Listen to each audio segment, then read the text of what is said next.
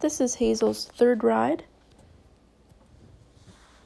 and today was another windy day, of course. We never seem to get a nice, calm day.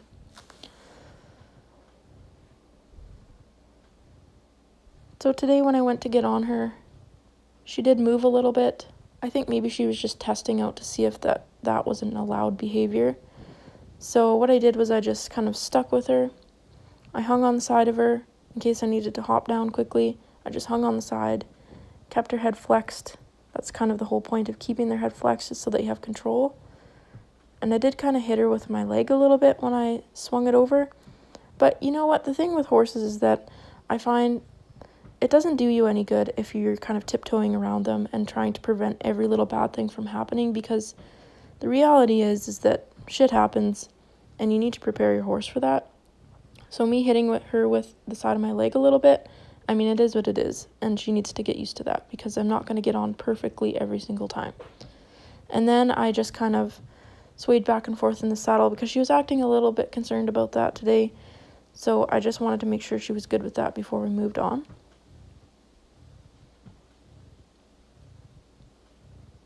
Now I was just asking for her head to the side here, and she was being quite resistant to it. She was really stiff on this side today. Horses have good sides and bad sides, and I think this is her bad side. But I just waited out. I'm not going to sit here and jerk on her head and vibrate the rein and do all sorts of other fidgety things. I'm just going to wait it out. I'm not going to pull any harder.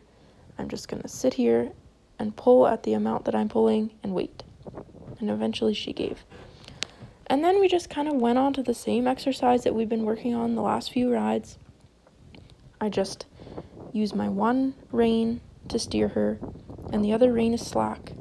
And all I'm doing is I'm just asking her to go forward at the walk. And I want her, ideally, to kind of go out on the rail. So if she doesn't go out on the rail and she wants to turn, I let her turn, that's fine. I tell her, okay, if you want to turn, then we'll turn. But I'm only going to give you the release of the rein when you go out on the path that I set you on. And where I want her to go is out on the rail.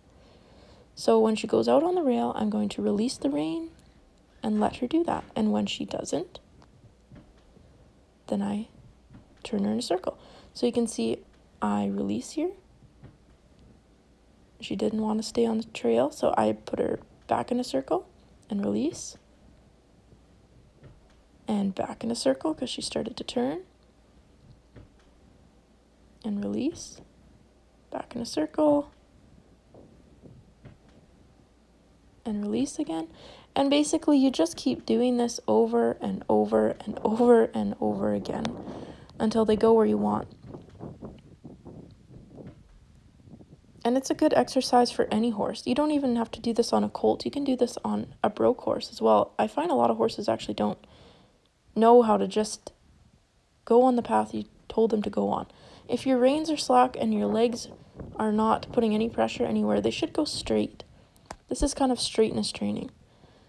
You shouldn't have to micromanage your horse constantly, and I am one to talk because I'm really, really bad for that, but it's something that I'm working on as a rider myself, and I encourage you to do it as well. Try to ride your horse so that they're not constantly being picked at. They should know that when you're not asking them to turn, they don't need to turn, and when you're not giving them leg pressure, they don't need to move their rib cage or their hips or their shoulders. They should be able to go in a straight line on a relatively loose rein without changing direction. And that's what this exercise is teaching her. You can work on this at the walk and then move on to the trot and the lope. And you know, it also makes your circles a lot nicer. When you start getting to the point where you're working on circles with your horse, you set them on the circle, you show them the size of the circle that you want them on, and then you should be able to let them go.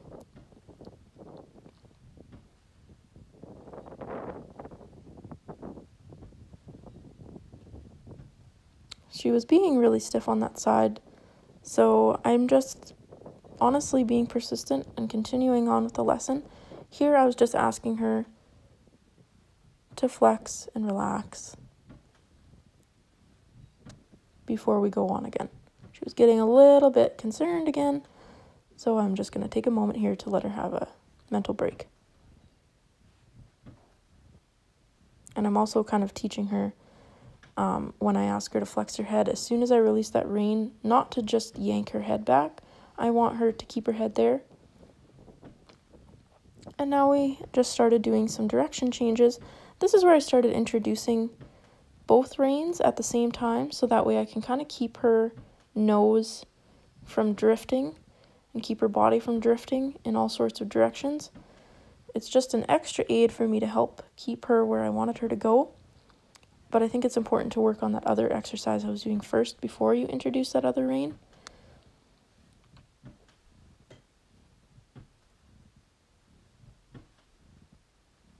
But as you can see here, when she's going on the rail where I wanted her to go, then I release. And every time I'm asking her to change directions, I'm trying to do it as softly as I can. I don't just yank on that rein. I give a little bit of subtle pressure, which you might not be able to see in the video, before I take a little better hold of the rein and ask her to turn. I want her to feel the really soft way that I'm asking first before I actually have to put a lot more pressure on the halter and turn her nose to the inside. I always ask the nicest way first. And at this point, I don't really care if her hips are swaying out or her shoulders are leaning in a little bit. It all comes with time. Right now, the only thing I'm concerned about is if I ask you to turn, then I expect you to find some way to move your body to turn. And here she was really drifting out to the outside, so I just stick with it, keep that inside rein on, and wait for her to actually turn her body and accept the exercise. They don't know what outside leg is at this point, otherwise I would definitely be using it here. But we try not to add too many factors at once with a horse that's not been ridden.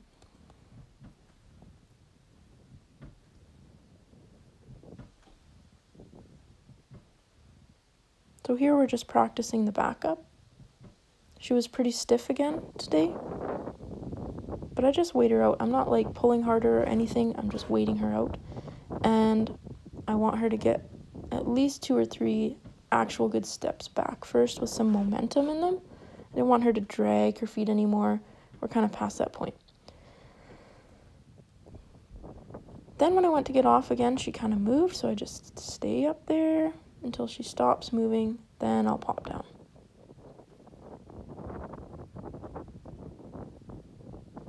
And that was the end of our ride. Pretty simple third ride. Didn't get the trot in that I would have wanted to, but I had to play with what she was telling me she was ready for, so that's what we did.